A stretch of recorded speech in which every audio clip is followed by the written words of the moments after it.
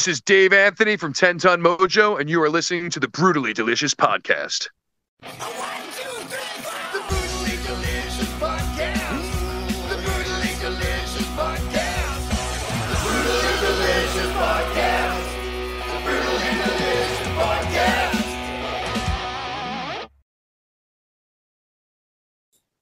Oh, nice. Hello. Dave, how are you? We're doing, guys. Good, how are you? Not too bad. How you doing today? Thanks for joining us. I'm Bruce. That's my partner, Chris. How we doing, Bruce? This is Dave Anthony here from Ten Ton Mojo, and how are you, Chris? I'm doing good. Where the hell are you? Yeah. I'm on Long Island right now. I'm the only member of the band from Long Island. Wait. Where on Long Island? Currently in Copiague, New York. Oh, okay. But that's not where I live. I'm originally from Limbrook and Valley Stream. Oh, shit, no way. Right off the Sunrise Highway there. I'm allowed to curse on this radio? Yeah, absolutely. Up already. All right, cool. Yeah, right along Sunrise Highway there. Nice. Yeah, I used to live in Rockville Center, so I wouldn't have been too far from you for a little. I'm going through a divorce right now, so I've lived a lot of places. Sorry about that. Don't be at all. Don't be. All right. Life is much better. Good. Chris, you want to jump in? You want me to take the lead? No, I have a question. When I think of New York City, I don't think of Southern rock. How do these two things combine? Where does this begin? I guess it kind of began with some of the I guess the newer additions to Ten Ton Mojo, like myself and Christian, and I guess a little bit of Kenny as well. Christian and I definitely have a heavy Southern rock influence as far as our music. We just, I guess, liked it. We have a lot of family, I guess, down south as well. But we both grew up. I mean, Christian grew up in New York City. I grew up on Long Island, and I've lived a couple places in the country, but I've never really lived far down south. I just feel like that is American rock and roll to me. The original classic rock that was American rock and roll was really the heavy stuff was from the South. You had very little from the North, a little Chicago blues, some out west, like, the Doors and whatnot. But you really, your heaviest influences were really from the South and then from England.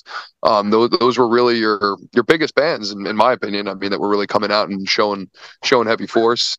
Not to mention the Allman Brothers always come play the Beacon Theater on my birthday around March 23rd. So that hasn't hurt either. Nice. So, like, why do you think? Because I've noticed a trend of Southern rock really becoming coming back into the mainstream. Why is that happening, do you think? Because it's damn good music. I mean, that's the only reason I can say it's, I love slide. I'll say, I love hearing that slide again. It's like maybe different usage of guitar that you don't hear as much. I know guitar has been getting kind of crapped on a lot in music lately. Maybe it's not being as versatilely used, and maybe it's kind of coming back to that sense. But there's, it's a easy listening. I know country is kind of big, so maybe on the rock end, that's trying to bring rock back into it, because rock has had better days in the past than it has recently, and also part of our mission as well is to bring that back. Nice. I'm all for rock coming back to the mainstream. Trust me. But I'll say this. I don't think it's not mainstream, because I think it's getting more listens than any other genre out there. Personally. Fair. I just don't think it's in the radio or in the news as much as it used to be. Well, I guess that's, part of, I guess, the mainstream is what I'm talking about. I guess it's not as, it's not Taylor Swift is what I'm saying, I guess. Thankfully. You have basically the only one I could really think of that's on the, you got some big bands out there like your Greta Van Fleets and stuff, but you're not hearing about them on the main level like you would Foo Fighters, I guess, would be kind of your like one rock band that is holding it down on the main pop level. You know what I mean? Other than that, I don't really hear it thrown around. In fact, you're getting artists that aren't rock and roll put into the Rock and Roll Hall of Fame. It's almost like it's being covered up. I know a lot of hip hop artists would also take guitar players and make them ghostwrite, so that, you're just almost like eliminating the scene. And to me, it felt like it was being tried to be like quietly erased. And I do feel like there is a resurgence coming back, and I'm extremely happy about that. Yeah, me too. I've just noticed it a lot more. Like yesterday I was driving to get my car fixed. Fun. And Kings of Leon song came on. And I was just like, man, this guy's voice has an emotion to it that you don't really get that in pop music. Do you know what I mean? And I know Kings of Leon might be considered pop music, but they're a rock band, you know? Oh, definitely. And I thought they were going to go a little pop for a minute. I was kind of disappointed they didn't. But you know, Yeah, but that voice, right? And then I started thinking about like, why has this gone away? And then today we're interviewing bands, and I'm realizing, shit, there's a lot of people out there doing this, and I need to know about them.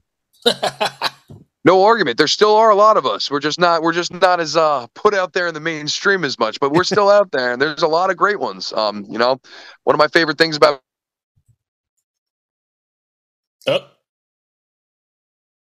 playing music is I get to play. How do you break through the barrier, right? How do you break through and get to the mainstream? I mean, isn't that the age-old question? I mean, it's tough. It's very tough. I'd say, you know, multiple means, I guess. You know, on the grassroots level, you want to make sure as a musician that you're hanging out after shows, you're mingling with fans, you're creating new fans, you're creating some link. You know, you want to create, you know, some sort of not just, hey, I like the music, but hey, I know this guy a little bit. And, you know, I mean, I like being social. I know a lot of musicians don't. I guess maybe that helps me on that end, but it's, to me, that's why I'm there. I'm there for the fans. I'm an entertainer. You know, as much as I love the music that I'm writing, I'm also there to share that music with other people. So I'd like that to be something that is, I guess, appreciated not just by myself, but also by the people off stage. So that, you know, my feeling is you want to create that connection. I think on the grassroots level, that's a really important thing, especially in the beginning when you're starting off. That's really important. But as things get, you know, bigger, the game changes, and it really changes on every stage kind of going up, and you kind of have to adjust. You know, sometimes money will make money as well. You have to sometimes invest into some things that are helpful for you. And at the same time, sometimes you need to adjust. You know, the story that was written before is not always the story that is now. So what worked then doesn't always work now. And the industry is changing vastly and almost every day. The labels used to own buildings and now they rent floors. So, you know, you got to kind of be your own manager. You kind of run your own business. Whereas before you kind of waited for some guy to like see you and be this magical trip, take you off to some label. You got to put a little more work into it nowadays, you know, run your business, which is, you know, sometimes frustrating, but sometimes awesome because you have a lot more control. Absolutely. Control, right? I'm going to go back to my first statement. How did Southern rock end up in New York City? And I just started thinking about this, and it just hit me. I just finished watching a documentary on the band. The documentary is more on Robbie Robertson. But that's a New York-based project, really. I mean, it's a couple Canadians mixed with a couple New Yorkers, and off they went, right? They became one of the most infamous bands in history that really was a Southern rock band from New York. Say Levon Helm's still buried in New York. Yeah, absolutely. You know, I mean, imagine Bob Dylan coming to you. Hey, be my band. You know, like, what would you do? For real. Oh my God. I mean, I think I would go for it, but They would have to, I think. yeah. Yeah, I might be like, hey Bob, want to let me take the vocals? Like, Yeah. You just play the harmonica? yeah, you give me the vocal melodies. You do great songwriting. Just you know, let me sing it. Nice. Yeah. I actually saw Kings of Leon open for Bob Dylan quite a few years back. Wow, that must have been awesome. Well, the Kings of Leon were great, but then Bob Dylan came on. He did a country set, and I was just like, this is not what I was expecting. Yeah, he's a little like Neil Young. He doesn't always give you the mainstream stuff that he plays. He's a true artist in the sense, I guess, on that respect, but as an entertainer, and maybe not so much. Right. Yeah, he's always trying to just piss you off, I think, really. Yeah, That's he's his like, thing. yeah, he's got that Yoko Ono thing. If half my audience doesn't leave, I didn't do my job. Nice. She actually That's said my that Yoko one. I Ono. was like, you know, I mean, different kind of art, I guess. Yeah, That was my Yoko Ono impression. that was very good too. Yeah, anyways. I was gonna say if it's off key, I dig. No. Yeah. But you know, she's How in the world- accomplished artist in her own right. How in the world did you get a hold of Max Norman to do this record? Oh man, Max Norman was definitely an ace in the hole for this. He was actually through a few connections. Actually, Scott actually was the Scott Lano in our band brought him to the table. And he was I mean, just we kind of showed him what was up, and he dug it. I mean, I guess there's not. I mean, he's always he's always got work, but I guess there's not a lot of new bands that are up and coming that are able to kind of contract his work, and he was kind of happy to work with us, and we were happy to work with him, and it was a match made in heaven on that one, and just had a nice studio to go to, and everything really worked on that one. I got to say, that one kind of fell in our laps a little bit. It was great. Was it intimidating at all? I gotta say no. I mean, hearing about it maybe at first, but working with him, I mean, he's a great guy. He's very easy, chill human being. I mean, probably one of the easiest human beings I've ever had to work with. I've had producers that are far less name recognized, and I would be like, wow, I'm not really sure what's going on here. But he was great. He was very easy to work with, and he's got great ideas. He's not overbearing. Doesn't make you feel like you're losing any part of your baby, I guess. And yeah, I thought it was very, very important but tasteful. Like, I didn't feel like anything was changed to the point where I was like, oh my god, but it was like it was important. It was like little subtle differences that were just fantastic. Nice. I think that's what makes a great producer, don't you? Like a producer that comes in and empowers the band to be the best version of themselves. 100%. Look, that's kind of what you just described to me. It is, and this is why this guy has the name that he does. You know what I'm saying? He does that. I can, just like you're repeating what I said. Absolutely, that's true. Nice. So what? Rebel, Heart, and Gypsy Soul came out about a month ago. What's been the response to it so far? I mean, I gotta say, I was just talking to my friend from Jersey on the phone in my car earlier, and I'm just flabbergasted about how well it's doing. I mean, I gotta say, as a personal, I guess, not to toot my own horn thing, I think it's overdue, but at the same time, I really have to be humbled about it. It's, and honestly, I can't even believe how many hits we've been getting. I think we're averaging about 1,000, over 1,000 streams and followers every day now, which is just, it's awesome. And thank you everybody who's listening. I mean, we really appreciate that support, but it's been going fantastic. What are you going to do with all the millions you get from those hits every day? Yeah, I don't know about millions, but I mean, nice to be making a decent amount of royalties. But I guess at this point, we're looking to reinvest for the most part. But I wouldn't mind getting a nice house somewhere in Jersey or PA or something like that. That might be something I'm looking into. But yeah, it'd be nice to be able to lay on the fruits of the success of purely just music for a while. That'd be great. Yeah.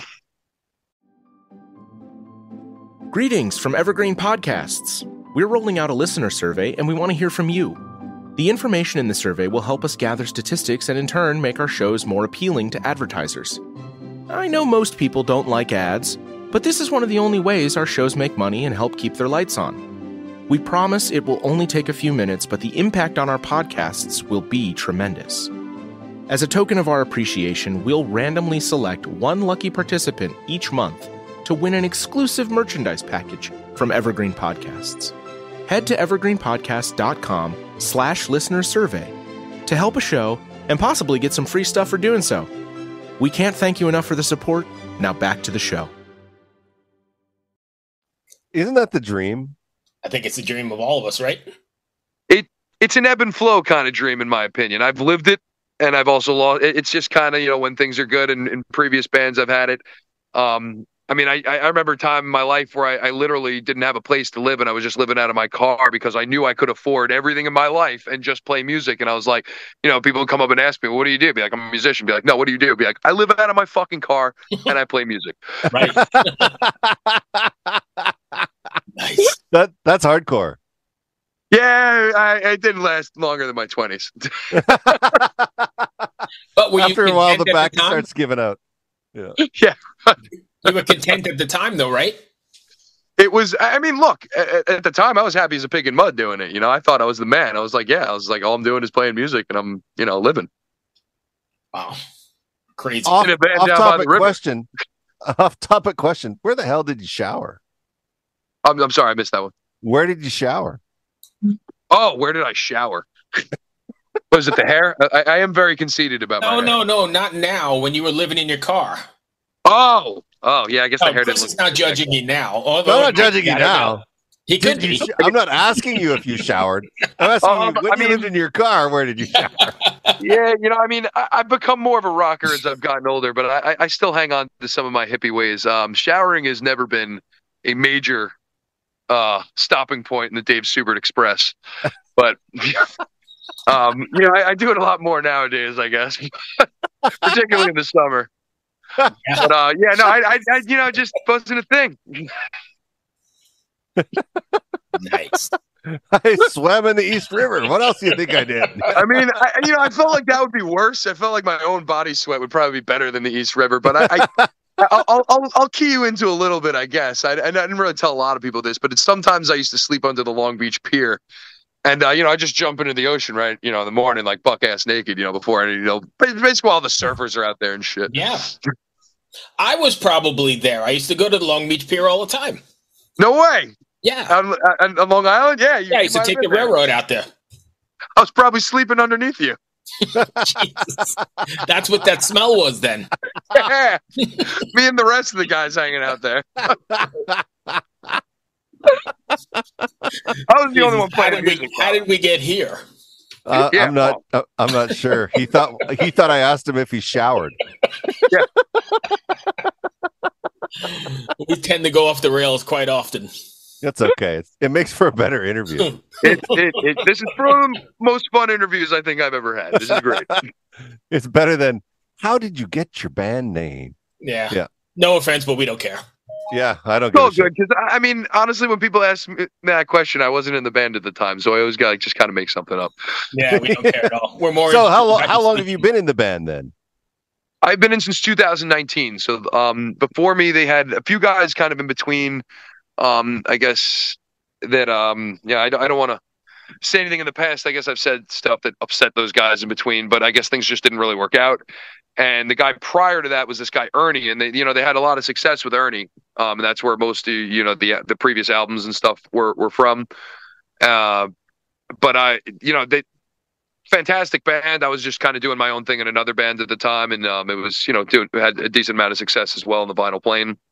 But that the Vinyl Plane was ending around then, and they were in search of a new singer around then, and it just kind of all fell into place. This guy Billy Cahood, who is the singer from Grimjack, was based on Long Island, and he knows both Scott and me, and put us together, and the rest is history. Nice. So you joined in 2019, and then 2020 hits. Were you just like, what the fuck, man? Yeah. I mean, along with the entire rest of the country, sure. Right. But, Yeah. or the world, I guess. But Yeah.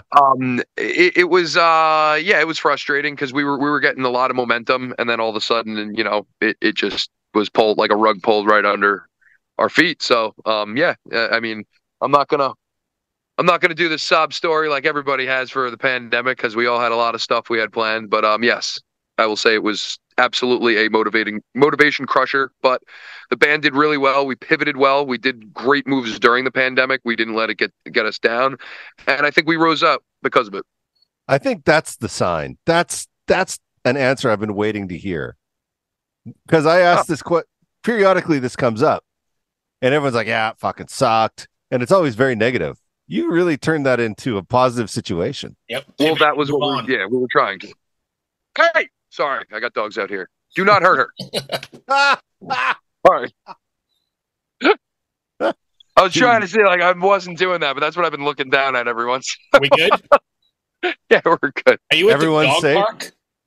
No. I'm just in the backyard, just watching a couple boxers. If you want to, there they are, right there. Oh no, that's cool. I thought you were at a dog park or something. No.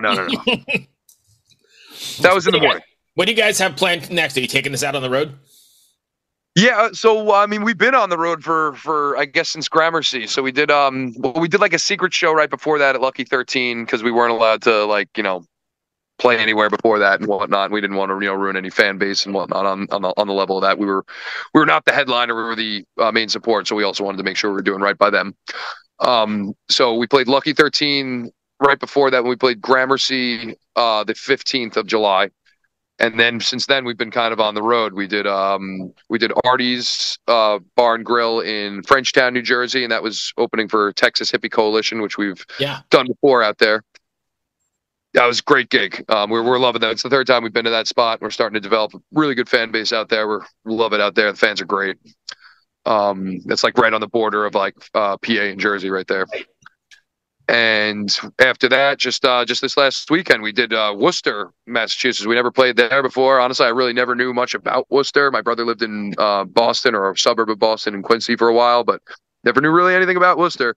Holy crap, what an awesome rock scene they got. We played this place. The Palladium is at, right? Yeah, the Palladium's there, but we played this place Off the Rails, which is like down the block from the Palladium, and it was incredible. We played with Blacktop Mojo. Those guys are just amazing. We love, humbled to be playing with them, man. It was just fantastic opening for them. But this place was just awesome. It's an old restaurant that they just added this like giant warehouse to the back of it, and it's super nice venue with great lighting, great sound. I was like, wow. And it's just like one of the better venues, one of the better shows I've had like ever. And it was just like a kind of an add-on that our manager Kyle got us. Thank you, Kyle. And it was a great show. And then we did Newfoundland, PA, just Sunday, for like a little outdoor festival at this place, Renegade Saloon. Mm-hmm. And we'll be going back to Jersey Friday for Dingbats. Okay. Yeah. And then we'll be doing sorry. You know what I find interesting? The East Coast of the United States has so many great venues, right? Live music is alive and well on the East Coast of the United States. Yes. On the West Coast, not so much. Everything's shut down. There's not a lot of live music venues there. Why? Yeah, I gotta say, I don't really know. I haven't been out west in a while. I lived in San Diego in like 2015, something like that. It was a little before my marriage. And yeah, I mean, the scene was a little healthier back then, I guess, but it's I'm still getting, we got some offers for like the Go-Go and the holding company in San Diego, or the Go-Go in LA. But yeah, I'm hearing that, and I haven't experienced it yet, but I have heard that it's really kind of going down out there, and I'm disappointed to hear that. Like I grew up in Vancouver, Canada, but right next to Seattle, like an hour and a half drive. That place, there used to be live music venues from like Portland to Vancouver. You could do like a tour for days going through that area because there's so many venues. There's nothing left. It's sad. Well, I mean, I can kind of empathize on the New York side, I guess, with that. I mean, there's definitely we've had a major loss. We've definitely lost a lot. Things are still going down, but there's definitely big venue loss here. I know the city really kind of held on to a lot of stuff, which I was shocked but happy. Yeah. I really thought we were going to lose more, but I know where I'm from on Long Island. Long Island got kind of crushed. We lost a major venue. Like this place, Revolution, was really kind of a crushing blow. Yep. In Amityville, a lot of people. Yeah, that was a big like small venue that got in some national acts and stuff. And now there's really, it wasn't a Live Nation venue, but it kind of like made Long Island a little more relevant. Right. And now all you have is, the Coliseum's done. So you really, besides Jones Beach, which is seasonal, you have the Paramount, and there's no other Live Nation venue. You still have the Amityville Music Hall, though, right? Yeah, AMH is there. I wouldn't. That's definitely not Live Nation, though. Okay. Across the street, you have the Warehouse, which is same owner as 89 North, and was the owner of KJ Farrell's before that closed. So KJ were you a Sundance guy? My ex-wife was a Sundance guy. I'm a little too young for Sundance. Okay. I hang out with that crew. I'm just a little younger. Yeah, I grew up going to Sundance. I like Sundance. I mean, I definitely, I am probably friends with a lot of people, That's awesome. That brings me to the end of my questions. Chris, you got anything else? Yeah, me too. This is a great interview. Thanks for putting up with us. You guys are awesome. I hope my partner didn't insult you too much. Well, I didn't get insulted at all, man. I'm a pretty easygoing guy, man. I kind of embrace the fact that I don't shower, so I'm cool with that. Yeah, we got so many sound bites for this bad boy. Yeah. Oops. Uh-oh. I love sound bites. Let's throw them all out there. We did an interview a little bit before you. Chris wasn't in it. It was our other partner, Rena, from Finland. And in the middle of the interview, we were talking to the guys in Soen. And in the middle of the interview, she starts telling us a story about her son, her 7-year-old son, finding her vibrator under the couch and using it as a microphone to sing in the living room. Holy crap. So glad I don't have children. I wasn't expecting that at all. Rena's wide open and it just became this like weird thing. That's great. I could see it happening. I wish I was on that interview. Wait, your son did what? He was singing Eye of the Tiger. Who just leaves that thing out? No, I'm sorry. I'm done. We all know kids. Yes. Yeah, well. Anyway, before we go, first, if you could just tell us where fans can find you guys at. Absolutely. You can always find us at www.tentonmojo.com, but we are all over the internet, Facebook, Twitter, Instagram, all that stuff. And always make sure you check out stream us at Spotify, YouTube, everywhere streaming music is released. That's all I've got, my friend. Thank you so much. Thank you. You guys are awesome. Have a great one. Take care, my friend. Be well. Freedom ring. All right. Cheers. Bye. Peace.